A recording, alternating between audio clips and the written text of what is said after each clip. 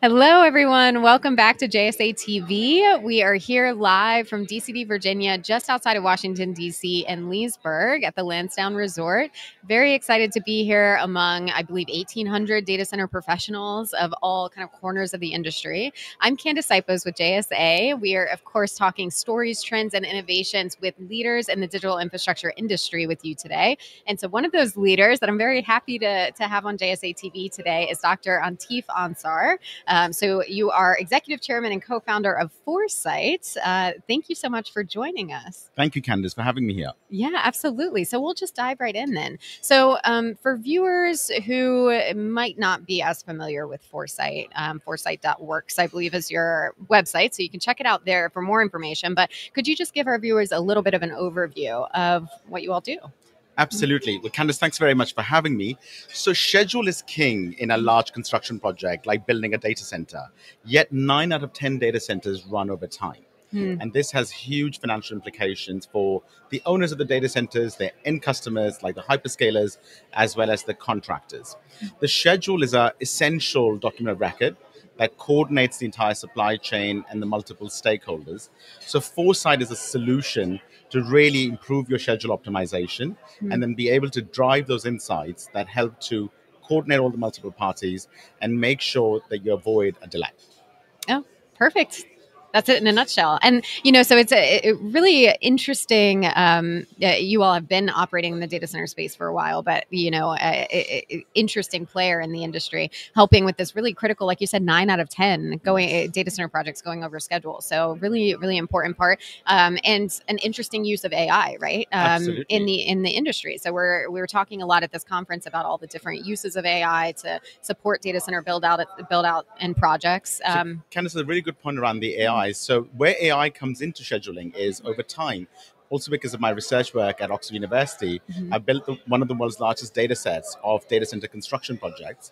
And these are Primavera P6 files or Microsoft Project files, which is two of the key tools that our audience might be using in managing their construction projects. These databases, like Primavera P6, which is an Oracle product, or Microsoft Project, contain really valuable information. But that information typically gets buried in a black box. So we have assembled thousands of these files for one of the largest data set of its kind for data center construction in the industry. And on top of that, we've fitted a variety of AI and machine learning algorithms to really be able to pinpoint the key bottlenecks and learnings from past projects that can enable the industry to move a lot faster. As you know, data centers are going through an absolutely explosion of construction volume. So in 2020, about 450 megawatts were under construction in the US. In 2024, that's over 5,000 megawatts. So a 10x increase in volume of construction. You simply don't have enough people in the industry to cope with this massive scaling. People need AI tools to speed up the amazing work they're doing. Yeah, we have to use the technology that's available to us, right? Absolutely. Awesome. So can you talk a little bit about the key financial impacts of these project delays that you've been referring to? How does that really affect these data center projects? So look, from our data set, what we've learned is that 9 out of 10 data centers run over time. The average delay is 34%. It's really sizable. We're talking end to end. So that includes design, procurement, construction, and commissioning. So that means a 20-month project is liable to become like a 27-month or 28-month project. So imagine you've got a 64 megawatt data center. That will be generating revenues of about $10 million per month upon start. Yeah. So every month's delay is eroding that revenue. You're not going to see that revenue again because many of these data centers are contracted over a 15-year period and it's a term limit. So if you don't start the data center on time, that revenue is never coming back in your pocket.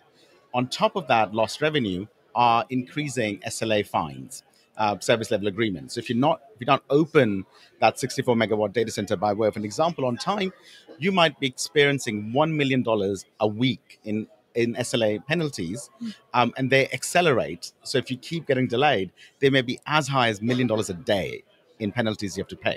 Wow. Now, many hyperscale customers have been fairly accommodating about these SLA penalties, particularly in COVID, because of mitigations for COVID. But that mindset's changing. So it's certainly getting a little tighter and a bit more pointy around that. So that's just two of the impacts around lost revenue and SLA fines. On top of that, you've got layers of additional costs. Standing army costs of paying for the supply chain to be on the site. You've got to pay for costs of capital, cost of inflation. So there's just both above the line and below the line in terms of the total iceberg of the costs. It's a tremendous impact. You just don't want to have to reckon with it. Yeah, those are some scary stats for sure. Absolutely. And I have so one more stat. I'm just going to read here. So Foresight claiming a 20% reduction in project costs. So that's an incredible stat as well. So where are the primary areas where these savings are achieved? Absolutely. So imagine again a 20-month data center, 64 megawatts by way of an example, that becomes a 28-month data center.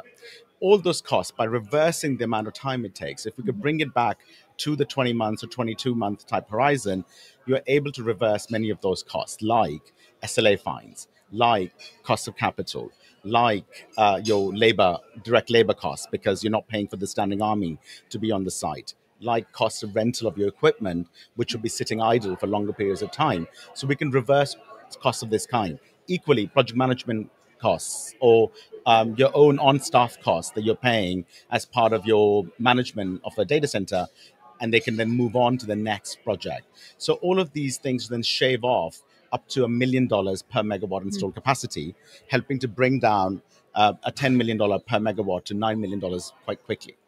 Incredible. That's really amazing. So if you are watching this live and you want to check out Foresight, they have a booth set up. You can go talk to the team right in the hallway outside of the exhibit hall. And of course, foresight.works to check out more information. But thank you so much, Dr. Anteep. And it was so glad to have you on JSA TV again. And thank you to our viewers who are hanging out with us here live from DCD, Virginia. Happy networking, everyone. Thank you. Thank you.